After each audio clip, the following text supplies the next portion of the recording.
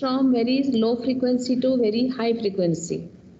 So if you just remember, if you know any idea about the frequency range, just take the different band of transmission, like on which frequency your television is working, on which frequency your satellites signals are coming.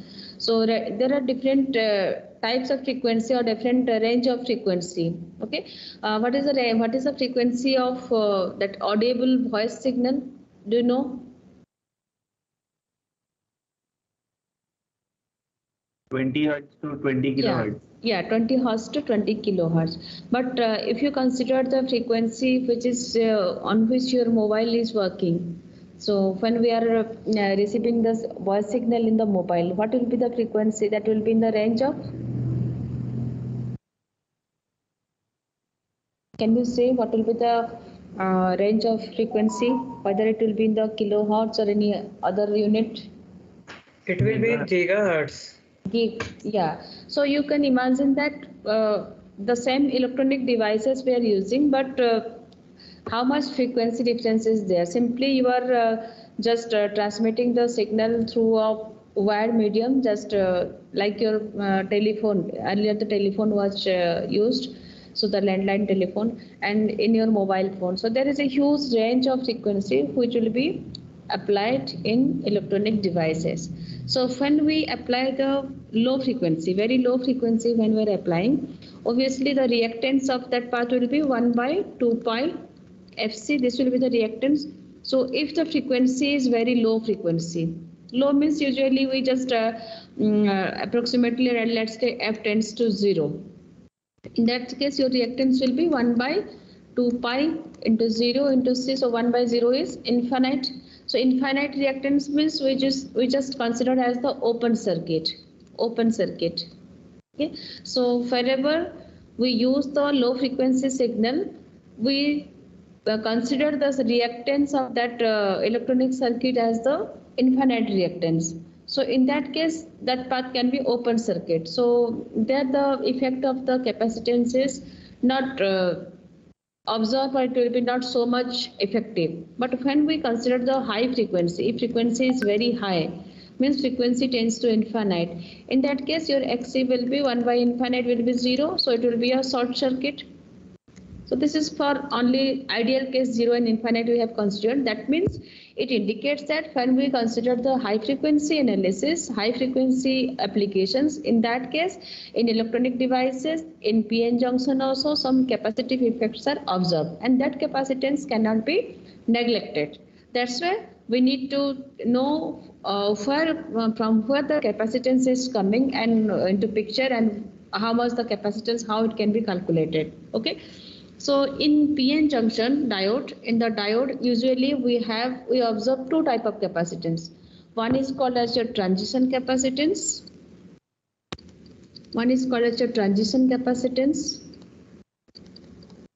Which is denoted as CT, and another is your diffusion capacitance.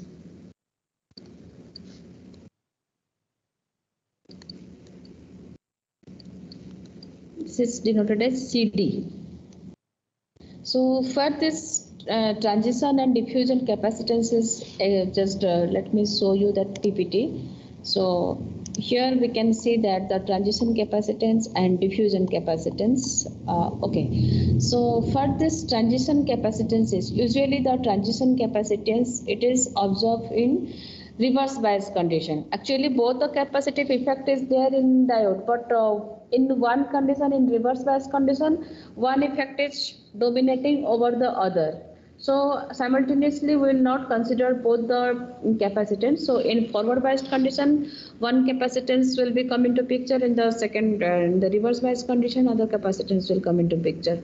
So usually in the reverse biased junction, when we make the diode in the junction reverse biased, so as all of you know that in the reverse bias condition, if you condition reverse bias of PN junction diode, so in that case this PN junction diode, this is the PN junction, so this is the junction. So when we make it reverse bias, let's say this is P side, this is the N side.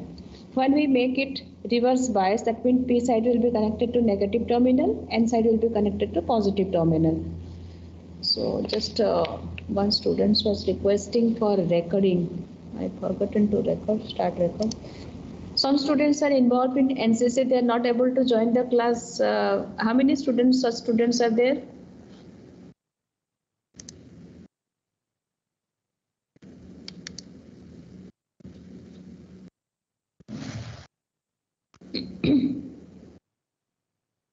Ma'am, I am actually in NCC. Today is actually the morning class. That's why I was able to join.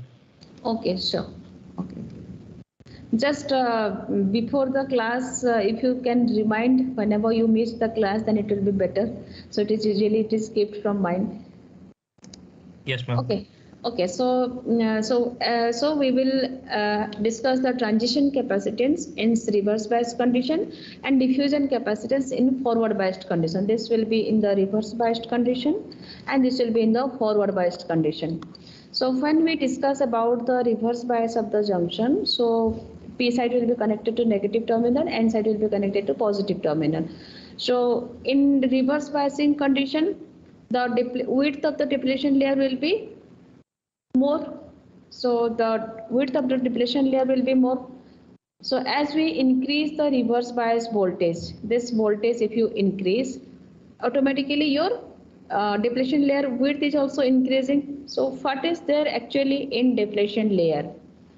In depletion layer, in the P side, uncovered which ion, positive ion or negative ion? In the reverse bias condition. So in this Negative region, and negative.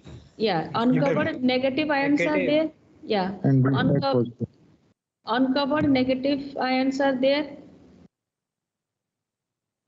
And in N side, uncovered positive ions are there. Okay, so in this, in combining leaf, we can say this PN junction, the depletion layer is having a huge amount of uncovered charges. Okay, which will be this region act as a dielectric medium. Dielectric medium, or we can say it is the space charge region. So here uncovered high concentration of uncovered charges are there. So this is called, this will act as just like the insulator where the conduction is not possible, or dielectric medium. And this P region and N region, these are having low resistance path. So it will be just like a parallel plate capacitor, means one conducting plate, another conducting plate, and in between there the insulating region is there. So it is the parallel, just like a parallel plate capacitor.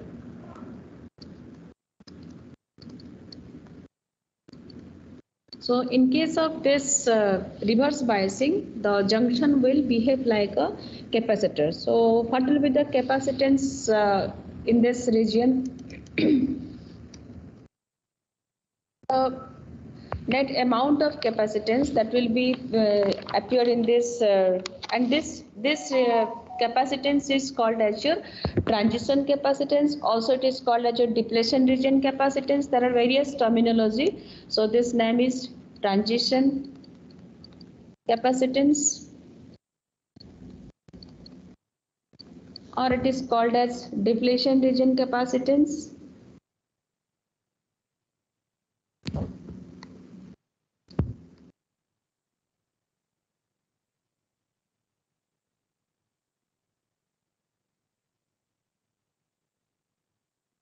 Or it is also called as your space charge capacitance.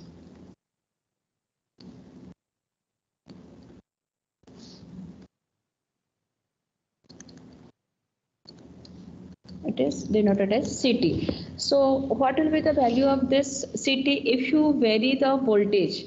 If you vary the applied reverse bias voltage, in that case obviously the width of the depletion layer will again change, and the amount of your stored charge, that will also change. So this transition capacitance or this capacitive effect, or it is called as your incremental capacitance. So the capacitance value will vary. So it is defined as your CT is equal to actually it is as usual dq by dv. This is the transition capacitance. So where the dq is the increase in your charge due to the increase in your reverse bias voltage. So this will be stored as the stored charge will be appeared as the transition capacitance. So this also we can represent, as we know, I is equal to the current across the capacitor will be dq by dt. So it can be represented dq by dt, that will be I, and this will be dv by dt. So here we can say this, sorry, I not I, this is ct. I dt by dv, na? ct. So I got it. dq by dv is, you just divide dv and multiply dv. So this will be ct into dv by dt. So here we can relate this current and voltage. So this change in voltage will also affect the change in affect the current with depending upon the capacitance value also. This capacitance value will also involved here. So this is called the transition capacitance, which is appear in the reverse bias condition. So this transition capacitance, okay, next will be the diffusion capacitance. So when we consider the forward biased condition, so in forward biased condition, yes. I mean, the previous case you said the capacitance increases because the depletion region increases. Ma'am, but you said that depletion region is a dielectric medium, so the dielectric medium decreases the capacity. No, sorry. Sorry, I misunderstood. Yeah. Okay. So you people are more acquainted with this capacitance voltage relation. You just come across this in 12th. So you will be more confident about this. Okay. So in the next case, in the forward biased condition, we'll have the other capacitance that is called the diffusion capacitance. So this diffusion capacitance appears, diffusion capacitor, that is your CD, diffusion capacitance. So in diffusion capacitance, or this is also called as your storage capacitance. This diffusion capacitance is also terminology is your storage capacitance.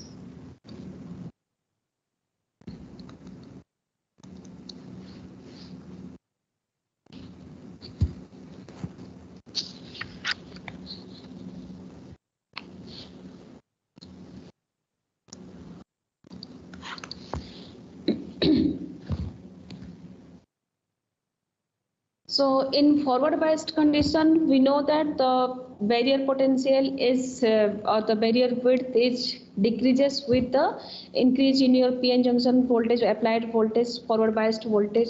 So in forward biased condition, we will have this PN junction. So this P type and N type junction. So this will be when we apply the forward biased voltage PN and will vary the voltage. So the depletion region width is going on decreasing. Whatever it is there, it is going on decreasing. Okay. And in forward biased condition, as we know that in the P side, the holes are the majority carrier and electrons are the minority carrier. In the N side, electrons are the majority carrier and holes are the minority carrier. So as in the forward biased condition, the majority carrier will cross the junction and minority carrier will remain in that side. They will not cross the junction. So here it is actually in the PN in the forward biased condition, the charge density near to the junction. Okay, the charge density near to the junction is more, and it will be decaying across the distance. So when we move from the junction towards this side, the charge density is differing. When here the near to the junction, the charge density is more. Okay, so this change in your charge concentration, that will create a capacitive effect. So according to the application of your this forward biased voltage, the density of your charge will also change. So this variation of density of your charge carrier from this higher density to lower density or higher density to lower density in this side, that will just appear as the some we can say some charge is stored near to the junction. So this will be just create a capacitive effect, that is called the diffusion capacitance. Diffusion capacitance means always diffusion what will come whenever the concentration gradient is there. From there is a difference of concentration, so obviously diffusion phenomenon is there. So due to that, whatever the capacitive effect is shown, that is your called your diffusion capacitance. So here the diffusion capacitance also represented as this CD is equal to dq by dV. So here the dq represents the change in the number of minority carriers stored outside the depletion region when the change in voltage across the diode is dV. Means the minority charge carrier, they will not cross the junction, but they will be accumulated near to the junction. So the density of minority carrier, like in the p side, the concentration of electrons near to the junction is more than the concentration here. So likewise here the N region, the concentration of this holes is more near to the junction according to your when we move towards away from the junction. So this due to this accumulation of minority charge carrier, some charge will be stored near to the junction. So this will create the diffusion capacitance. So we can represent this diffusion capacitance as CD is equal to dV by dQ. And what is this current due to this I, we can say this is your Q by this let's say tau. Okay, what is this tau? Tau is actually the mean lifetime of the lifetime of the charge carrier. Tau is the lifetime. This is the mean lifetime of the charge carrier. It's basically half life, right? Yeah. So we can represent this I is equal to Q by tau. So also already we have the in the forward biased condition, the diode current, we have already one equation. The diode current I is also your I naught into e to the power b by eta Vt minus 1. This is the diode equation. So we can have this Q is equal to I into tau. So this I into tau. So we can have this tau I0 into this e to the power v by eta Vt minus 1. So this can be appeared as this charge. So according to this, we can have this this e to the power v by eta Vt is much more greater than 1. So e to the power v by eta Vt, this value is much more greater than 1. So with this assumption, we can evaluate this. So this will be tau I naught e to the power v by eta Vt. Okay. So now we can find the diffusion capacitance CD also, which is dq by your dV. So we can differentiate this equation. So we can, if you differentiate this part with respect to V, then if you just solve it, you will get tau into I plus I naught by eta Vt. You just differentiate it, you will get the diffusion capacitance like this. So you can compute the diffusion capacitance if you have this value. So will you please explain this diffusion capacitance once again? Diffusion capacitance means whenever we are giving the forward bias to the junction. So this forward bias, in the forward bias condition, majority charge carrier will move across the junction, but the minority charge carrier will not cross the junction. They will be accumulated near to the junction. So they in the p side, the near to the junction, the electrons concentration will be more in comparison to your when we move away from the junction. The concentration gradient is there. So the minority carrier concentration from the junction to away from the junction, this will vary from higher to lower. Okay. So this due to the concentration gradient. So we just assume that here some charges are stored. So whenever there is a storage of charge, there must be some capacitive effect. So this capacitance is appeared due to the diffusion phenomenon. Diffusion means from the higher concentration to lower concentration. If the gradient is there, then that is the diffusion phenomenon. So this capacitance is called as your diffusion capacitance. So when we vary the voltage, forward biased voltage, there also we are supplying the more amount of voltage, so the depletion layer width is again decreasing. Okay, so due to applied voltage, also the charge that will also vary. So how this will vary, that equation we have just derived. So this will depend upon the value of your current also, the reverse current also, reverse saturation current, and your parameter, that is volt equivalent temperature, and your eta value also, and this tau value. So what is the general value of this tau? How much the value you just considered? 26 millivolt. 26. Which one? No, sorry, VT. VT. No, tau I am asking. The lifetime of the charge carrier.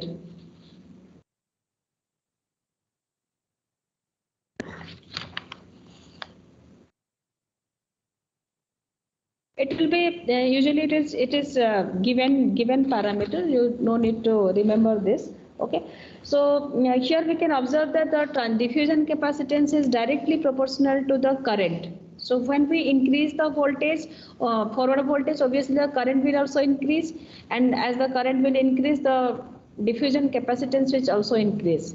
And if you compare the transition capacitance and diffusion capacitance, usually the diffusion capacitance is higher value, much more higher value than your transition capacitance. So it is having a more dominating effect in the forward biased condition. So this is about the What has capacity. dominating presence in forward biased? Yes. What did you, I mean, can you repeat the point that you just mentioned? In forward biased condition, as we see from this equation, it is shown that this CD is directly proportional to your forward current. So obviously forward current is much more than your reverse current. Okay. Yes. So higher values of current we are getting. So if you just plot the graph of this diffusion, the capacitance versus your voltage, applied voltage, then the graph is just like this. Just like your diode characteristics, the capacitance is changing in this way. This is the actually this capacitive effect. This is exponentially increasing. As the current is exponentially increasing in the forward biased condition, the capacitance, this is the voltage, this is the capacitance, net capacitance. So in capacitance, the forward biased, this is the forward biased condition, this is the reverse biased condition. So in the forward biased condition, the capacitance increases exponentially and very higher value in comparison to your reverse biased capacitance, that is the transition capacitance CT, and this is your CD. So usually it is in the range of some, if you consider in picofarad, so this capacitance is very less than 4 to 5 picofarad, whereas this will be very higher capacitance like 20-30 picofarad, like that. So this is about the capacitive effect of diode. So next part, I think we have covered all the characteristics, all these things of your diode. So now we will switch over towards the application part of the diode. So in the application part, diode application, we have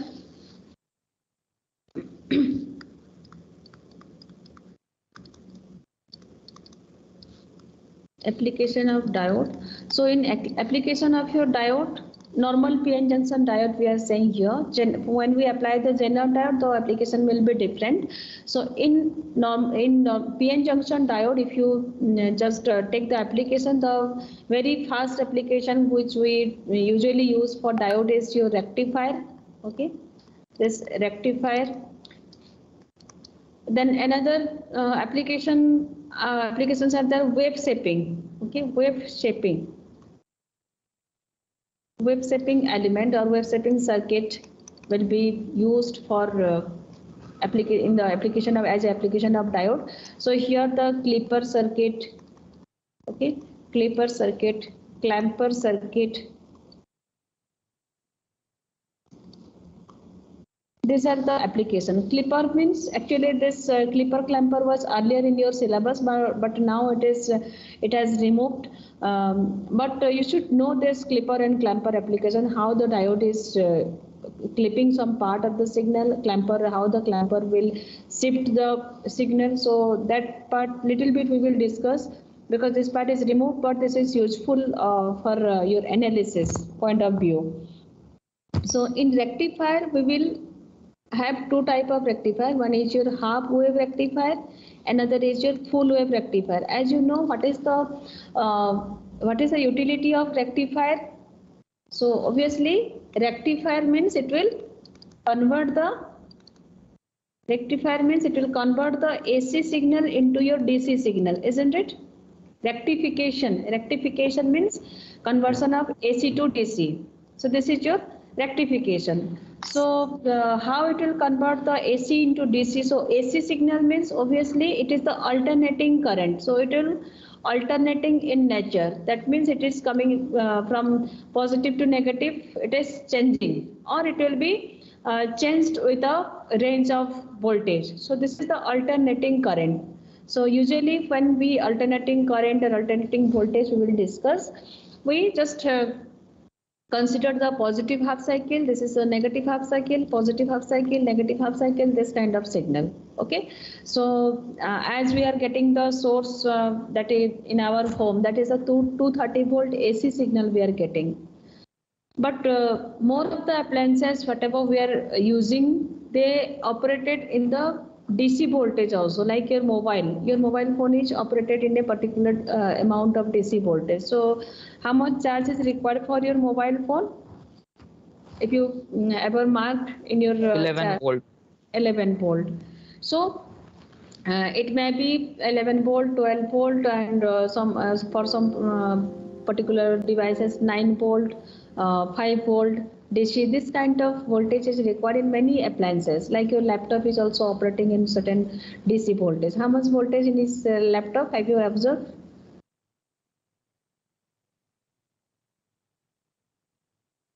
So those appliances which are directly operating on AC, we no need to rectify it. Directly the AC signal can be utilized.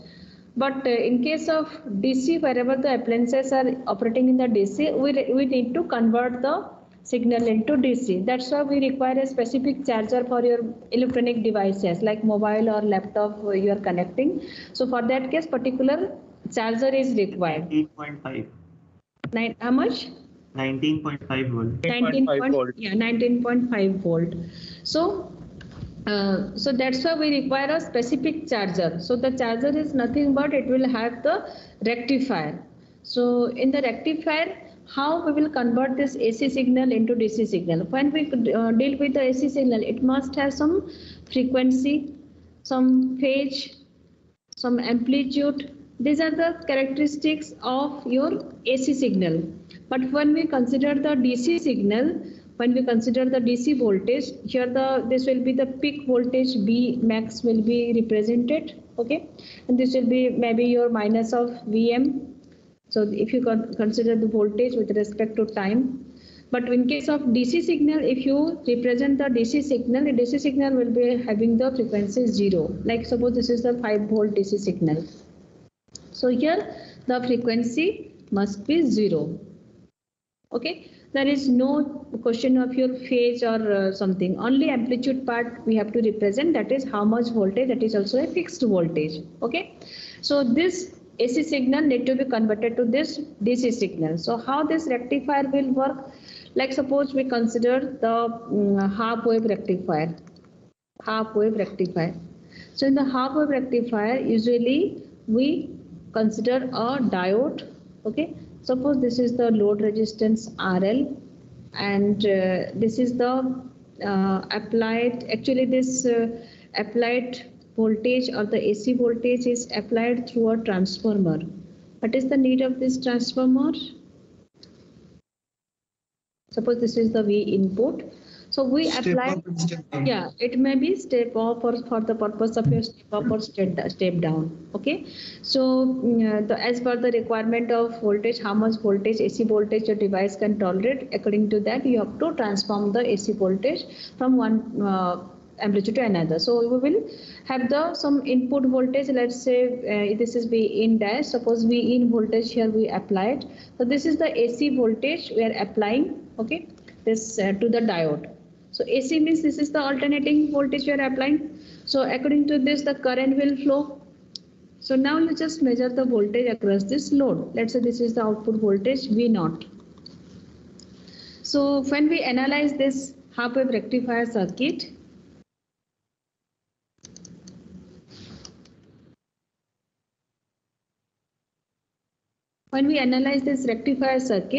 so let's say this is the input voltage we applied.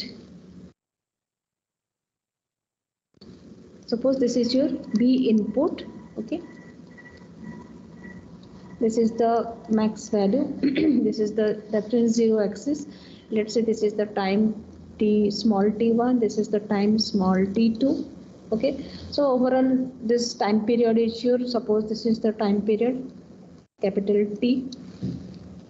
So in this case, we just analyze the circuit. So here we will from 0 to T1, like from when the duration is from 0 to T1. Okay, from 0 to T1, we are applying a positive voltage, like your signal is from 0 to 1, 2, 3, like B max, then again it will reduce up to 0. So this is the positive half cycle of this AC signal. So from 0 to T1, we are applying a positive voltage to this diode. So here we have not written anything above the diode. That means it indicates that it is a ideal condition. Ideal diode we have considered. So for the ideal diode, we just apply the positive voltage and it will be switching on, or it will be behaves like a short circuit switch, on switch or short circuit equivalent. So this diode will be behaving like a short circuit and will have a circuit equivalent circuit like this. So here we have applied the B in, which is the AC voltage from plus minus. Okay. So what will be the output voltage V0? If you calculate the V0, so here the current is flowing. Let's say current is your I. So obviously your V in is equal to V out here. Whatever the voltage we have applied at the input, that will be appear across the output. So for this particular part, 0 to T1, we are applying whatever the applied input voltage, that will be appear across the output. The same, this is the, let's say this is your V out. So this is whatever V in we have applied, that V out, same V out we have obtained. Okay. Then come to the next part of this, from T1 to T2. From T1 to T2, we have applied the voltage which is negative in your polarity. Like you're from 0 to -1, -2, like up to minus V max, then you will be again 0. So this is called the positive half cycle. This is called the positive half cycle. And from T1 to T2, if you consider from T1 to T2, that is your negative half cycle. From negative half cycle, we are applying the negative voltage. So when we apply the negative voltage, we are getting in the diode P side. This is the P side of the diode. This is the N side of the diode. So when we are applying the negative voltage to this circuit, that means in your circuit we are applying, this is the diode. So we are applying minus plus V in, just the reverse polarity. Okay, here it is plus minus V in we are applying. Here it is negative to positive V in we are applying, and this is the load we are connecting. So the load we are connecting here RL. So what will happen? This negative to positive or reverse polarity we have just applied. So for the reverse polarity, the diode will be reverse biased. It will be reverse biased. So for the reverse biased, we replace the diode by the short circuit equivalent. So for the not for the short circuit, open circuit equivalent. So this diode will be just like behave like a open circuit. So this is the load RL, and this is the applied voltage V in. So as there is an open circuit, so the current will not move towards the load. So obviously, whatever the voltage we measure at the output side, this V0 will be equal to 0. Because there is no current. Current across the load will be 0. So obviously voltage drop across the load is 0. So for this negative half cycle, we are getting 0 volt. From this T1 to T2, we are getting 0 volt. Again, positive half cycle is coming. So for the positive half cycle, we are getting the same input voltage. For negative half cycle, we are getting the 0. In this way, we get a waveform at the output when we connect the diode in this as a rectifier, half wave rectifier circuit. So is it a DC voltage? Can anybody say? No, ma'am. No, ma'am. No, because it is also having some frequency. Okay, it is also having some frequency. So initially the signal was in this way, we are having the signal. Now we are having a signal which is just like in this way. So this is also not a pure DC signal. So we can say this signal is a bidirectional signal. Bidirectional signal, and it is a unidirectional signal. So this half wave rectifier just convert the bidirectional signal into your unidirectional signal. It is not the AC. If you consider this is also just a repeating waveform, like from this to this, the same time period is there also. Here also the same time period is there. The signal is repeating, just the shape of the signal gets changed. So this is not a DC signal. This is called a pulsating DC. Pulsating DC signal means unidirectional signal. Okay, so now we have to use some technique for converting this pulsating DC signal into pure DC signal. So for that case, we have to consider some filtering effect. Some filter you have to connect. Okay, some filter you have to connect. So filter, how the filtering will effect, that will discuss mathematically. Also you have to just find the effect of the when we apply a filter. Filter means here we have to use a capacitor filter you can use, or LC filter you can use, CLC filter you can use. So any type of filter we can use for that rectification purpose. So where it will filter out the AC content of the signal.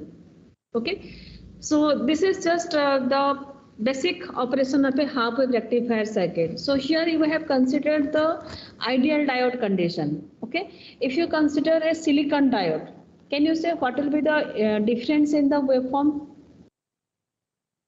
If you consider the silicon diode, will be a little less.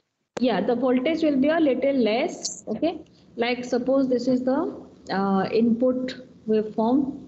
Okay, if you apply a silicon diode, so the output what we will get, that will be just in the silicon diode, the voltage drop across the diode, the knee voltage is 0.7 volt. Okay, so until and unless the diode will not get the 0.7 volt voltage, the diode will not start conducting. Okay, so from 0 to, let's say this is your T1 and this is your T2. So from this 0, the output we are not getting any starting from the 0, because it will take some time for the up to 0.7 volt. Up to when we get the, suppose this is the 0.7 volt. Okay, so up to this duration the diode will not conduct. So as the diode will not conduct means output voltage will also 0. So after 0.7 volt, the diode start conducting, and for that case we will get the output voltage, and output voltage also it is little bit less than the whatever the input Vmax is there. This is the Vmax, Vm is there. So the peak of that voltage will be Vm minus 0.7. Vm minus 0.7, and again it will be ending just before T1 when the value is below 0.7. So for this voltage, let's see, this is it. So for this case it is just let me draw it properly. So if it is the 0.7 line, okay, so up to this point it will not conduct. Likewise here also up to this point it will not conduct. So from this point to this point it will conduct, and the peak will be Vm minus 0.7. So if it is a silicon diode, we will get a graph like this, and in the negative half cycle from T1 to T2, throughout the reverse biasing, the diode will not conduct, so the voltage across the output will be 0. So we'll get the graph like this. Okay. If it is a silicon diode, if it is a germanium diode, this will be 0.3 volt. This is only the difference. Okay. So this is the working of a half-wave rectifier circuit. So in the next class we will discuss if you connect a capacitor or connect a filter circuit, how it will be rectified. Then we have to evaluate some parameters. So we have to check the efficiency of the rectifier. Then what will be the ripple factor of that amplifier? Sorry, not amplifier, rectifier. So ripple factor, form factor, there are various parameters involved in this rectifier for evaluation of its operation, how it operates, that evaluation will be done. Okay, so we will derive some derivations are there. So we will derive that parameters, then we switch over towards the full rectifier circuit. So we have to see the efficiency of your rectifier, how much efficiency is there. Yes? Ma'am, can you please explain in case of silicon diode why will be the peak less somewhat? In case of silicon diode, when we consider the silicon diode in the forward biased condition, suppose whatever the diode in the forward biased condition in the ideal case, we are just replacing the diode by a short circuit equivalent. Okay, we assume that there will be no drop of voltage across the diode in case of ideal condition. But in case of silicon, if you consider a silicon diode, minimum 0.7 volt is required to overcome the potential barrier. So that in case of forward biasing of the silicon diode, it will be replaced by a 0.7 volt voltage source as in place of your that diode, and this will be your load, and this will be your input voltage be in whatever we have applied. Okay.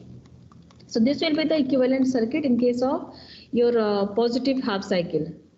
During the positive half cycle, this will be the circuit equivalent. So what will be the V0 here or output voltage V0 here? So if you apply the KVL, this will be V in minus 0.7 volt is minus V0 equal to 0. So this output V0 will be nothing but your V in minus 0.7 volt. Okay, so what will be the maximum of V in is Vm. Okay, whatever maximum of V in is your Vm. So peak of this output will also Vm minus 0.7 volt. Okay, Vm minus 0.7 volt. Got it? Yes, ma'am. Yes. So if you take a germanium diode, there you have to consider 0.3 volt. So there the peak will be just below this whatever the peak of the input, below 0.3 volt. Okay, so in the next class we will discuss about the derivation of all the parameters. So what will be the efficiency of the rectifier, then how much AC content is there in the rectifier without filtering, and how the AC content is reducing with filtering. All this we will discuss in the next class. So tomorrow we will have lab class. So Monday at 2:30 to 3:30 we can take the class now. Yes, ma'am. Yeah, Monday we will take. Otherwise, we will left behind. Actually, Yes? can you please take the extra class after 26th because of NCC? We are losing a lot of academic classes. So if Okay, extra okay. classes will be added